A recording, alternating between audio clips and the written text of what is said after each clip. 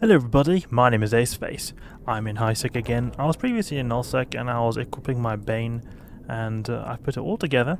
I had some plans for some basic ratting fits I wanted to have in the meantime, some Rattlesnake and Apocalypse fits I was thinking of actually today. I've not shown you guys that. But in the meantime, while I was thinking of what I wanted to do with the Bane, because I still haven't fully decided how I want to do it, I'm thinking that I'm probably going to buy a Phoenix, perhaps test out some crab sites first. I could also perhaps test out the Bane in just like a basic ratting site just to give it a spin. The problem is, right now when I'm playing, it seems to be a little bit like prime time. It's weekend now, and there's a lot of activity, so I don't think it's the best idea to bring out that extremely expensive Tech 2 Dreadnought. So we're going to chill a little bit for now. Sorry guys, we're going to have to chill a bit for now. But something I wanted to do in the meantime was that I wanted to do some Triglavian hunting. And it was in particular a certain type of Triglavian hunting that I've only done very few times, but it has been working out really well. And that was doing the Brawl style Paladin. I've not got much experience with that, so that's why I wanted to gain a bit more experience with that. So that's what we're going to do here. I'm going to use the Paladin because I remember it being pretty good in the way that the Paladin was amazing at doing like instant damage, you could say. Like it was, in some ways, it felt a bit easier or quicker, I mean, than the actual golem. So that's something that I think could be cool to do. So I want to try this, and I want to also see if we can perhaps, maybe we'll, depending on the spawn, we'll see if we can warp in a little bit of distance, because that is also something that I think that could be an idea to maybe perhaps help us a little bit reduce the strain on the tank. If we warp in a little bit of a distance, then we maybe won't have to go and think about as much tanking, because everything will take a little bit of a time to get to us. So I'm going to go my notepad here, go in this route I've got, come on, and then we will optimize the route. There we go, let's go. I don't think we had a reactive armor hardener on this fit actually. We don't? Do we not have one? No, we didn't actually, because it seemed to be for some reason better. It was better just to go with the raw resists. Damage control is something that gives us a lot of buffer, but I was thinking actually maybe a reactive armor hardener could perhaps be better in terms of the damage control for the resists for our armor. Could be an idea. Let's see here, reactive armor hardener. 81 in the kinetic. What do we get here with damage control? We also get 81 here. Okay, so it's not that big. Anguristus Kestrel, some of the diamond rats. I know that some people in wormholes use this sign as like a wormhole designation. The diamond sign. The wormhole rats. They're not the wormhole rats. Ooh, seems like some ganking has been occurring in Movable Island. Look, all those red guys. Might need to be a little bit careful. T4 Abyssal Gila kill seems to have occurred in the system.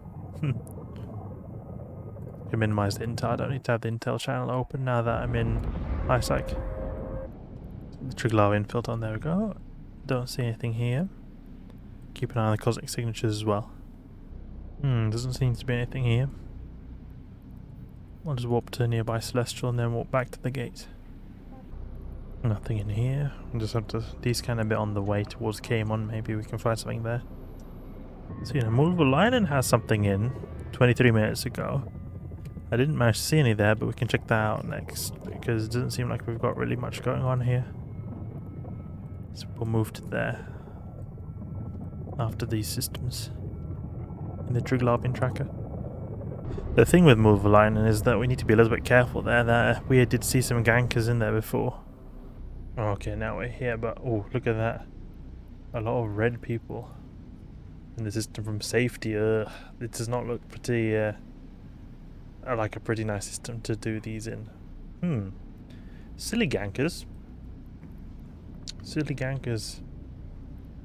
Annoying. Let's swap to some of these planets to see if we can get a quick fleet in. Otherwise, it's a bit unfortunate. I mean, it's not a good idea, I think, to do Triglavian hunting in this kind of system, because they're all going to scramble like, oh, if they see like, oh, Paladin, let's go. And then they scan them down, and then they'll all jump to me at once with their probably catalysts, and then boom, I'm dead. I mean, I've got over 100k EHP, but Say you have a catalyst, each catalyst maybe does 600-700 DPS, let's say 600 DPS. So you have 10, 6k DPS. And I have 100k EHP. Take me 20 seconds and then they've killed me. Now, maybe I'll be able to survive that time, but nothing guarantees that really. Let's check here, where are they? Something is going on over here. See which one it is. No, 0.7. Is it the 0.8 one? This one over here. And we can warp maybe at 20 kilometers, something like that. Let's see what happened in this system before, in Ezekiel. Okay, so it seems like these are more hunting abyssal gankers. But I mean, doesn't necessarily have to be the only kinds of targets they're looking for. Okay, let's keep an eye here and put the D-scan filters on so we can look a bit better what's going on here. It's good to use that Triglavian hunter because it can help you a lot see what is going on. Oh, they've got combat scanner probes and everything. Let's just quickly take out these guys and then we can just run out. Oh, we even got the clock on? Why have we got the clocking device on? Don't want that on. I guess it shortens the lock time. Put offline like that. Destroyed. Oh, this is really fast. Felt a lot faster than the golem actually. I think it maybe has to do with our range. Let's optimal range one on. I think this is also good in terms of the tracking ability because there were a little bit of range here, then it enables us to get a little bit better transversal on the small stuff. Oof, easy. It's always good to be able to take out the small stuff if it gets close, because stuff will, I think, eventually get under our guns. Sort by distance, have the general tab on. Oh, this feels really great actually. I forgot how good this Paladin felt. Take out this guy here. Destroyed.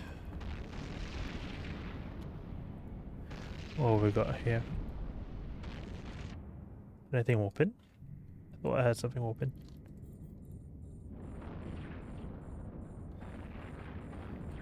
There we go. Now for this one.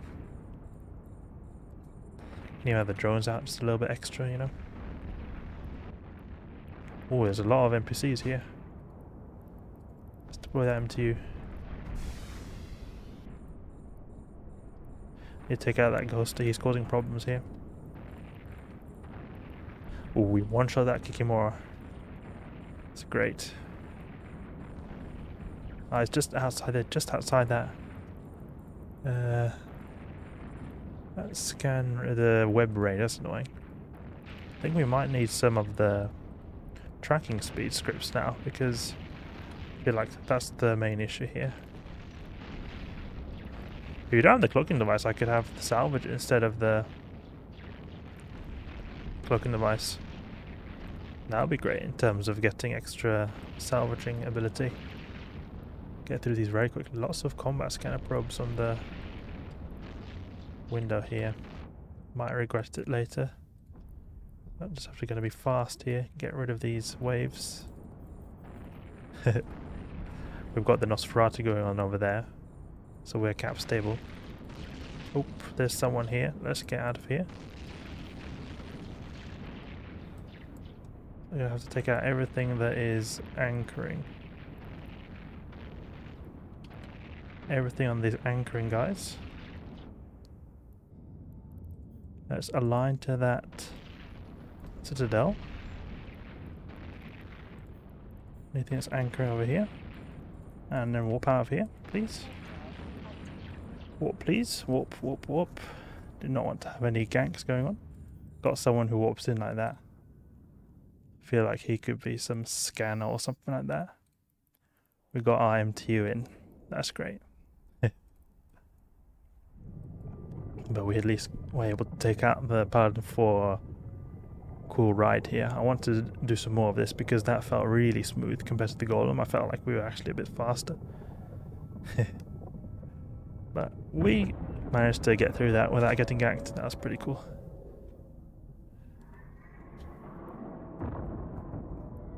But we managed to get through that, it was no problem. Just had to quickly un-Bastion and then that was it. It's unfortunate because they used to have it that the Bastion cycle is 30 seconds, now it's 60 seconds. So it takes a little bit longer to get un-Bastion, but just the way it is. Dock up here. There we go, we're safe at last. Okay, so that was a bit of Triglavian hunting in the Paladin. We're going to do more of this, but really impressed with how powerful this ship is. Amazing, absolutely amazing ship. We're going to have to maybe test a little bit, experimenting different ranges, because I felt like if we were a little bit range, we could take out those Damavics very quickly by changing the way you get a bit better transversal. And I don't know, I think this thing might be causing problems with this cloaking device. If we have the Salvager here, we could even have like an auto target or some sensor boost. Now that's going to take a lot of space in the mids. But anyway, I hope you guys enjoyed the video. That's enough for now. We're going to see you guys later in the Paladin. If you did enjoy the video, please leave a like and subscribe. I'll catch you guys later.